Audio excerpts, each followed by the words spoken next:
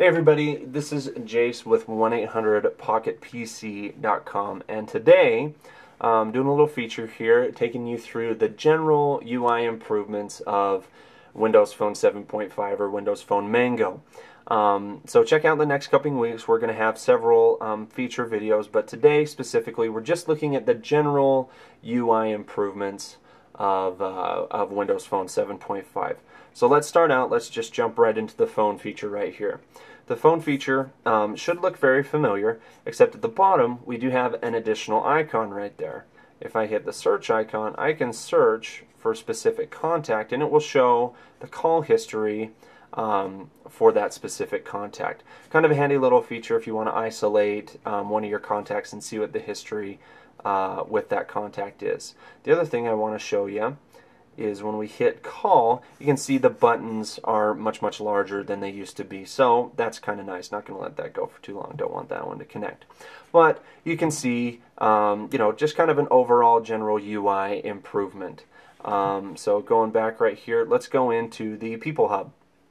Now, first and foremost, it seems like the largest improvement to the People Hub is the addition of the groups feature, which is really nice. This group just happens to be my kind of video crew. We produce videos together and stuff, so I thought it'd be nice to have a group for these guys. So you can see the tiles are very animated.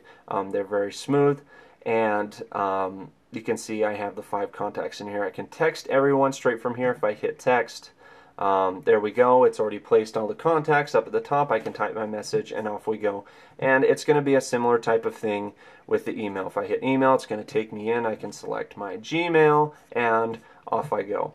So I really do like that group feature. It's very useful. The other cool thing is if I swipe off to the side right here, I can see what's new on Facebook with just my just with those friends that are in that group. If I swipe off again, I have the current, the newest pictures from that group as well. So the group feature again is really awesome. It's easy to set up, it's easy to edit, and it's very functional. So I like that. But everything else in the People Hub should look very familiar. The only other exception we have is if we touch right here, we have a much deeper Facebook integration with the People Hub. So right here I can post, posting a message is essentially updating your Facebook status. So I can pick Facebook and Windows Live, or vice versa. So that's really cool. If we hit the back button right here, I can check in at a specific location. We're all pretty familiar with that.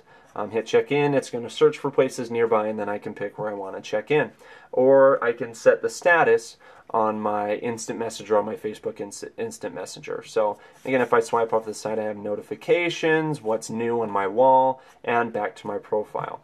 So that's one of the kind of cool things, is I almost feel like with all the integration that the in Windows 7.5 with Facebook that it has, is I almost feel like I don't even need a Facebook application anymore, because I can do anything. I can upload a photo, I can check my status, look at my wall, look at specific friends. I can look at everything without even having to go into the Facebook app.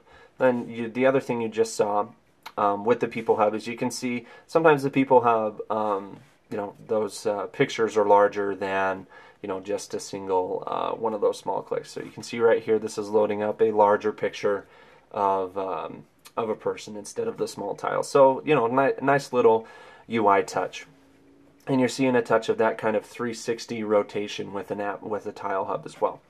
So the other thing I want to show you is the email integration. Now this really isn't necessarily large enough to do just a feature itself on, but I do want to show you the biggest improvement that we have in the email hub is that it condenses conversations with one specific contact into one little thread. So if I touch on that contact right here, I have my emails back and forth with this specific contact. So ordinarily in Windows Phone 7.0, each of these messages right here would be a separate email. It would list it as a separate email, and that would obviously take up a lot of space and make scrolling through the email hub take a lot longer. But with this, it condenses it down, and I really truly enjoy that feature. I like that a lot.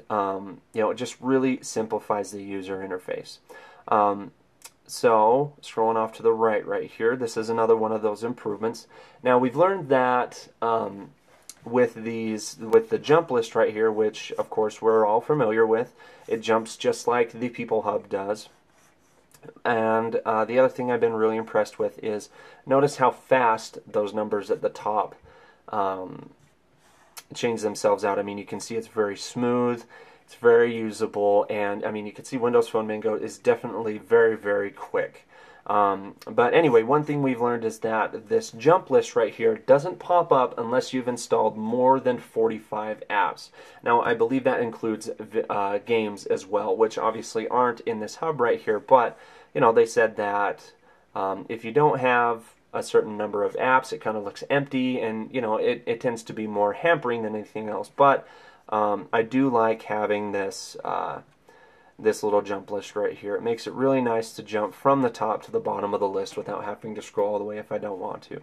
And again, the other thing we're seeing is I can search. So if I search for, let's say, Windows Phone News or what have you, it's going to jump very, very quickly. So it's a very easy, very quick, very intuitive interface. So I like that a lot. And that's pretty much the basic features right in there. The last thing I wanted to show you is scrolling down at the bottom of the list. This is the group that I showed you before, and you can kind of see, give it just a moment, you're going to see more of that. There you go, that 3D type of tile interface. So hopefully we'll see that coming from a lot of those third-party developers here as well.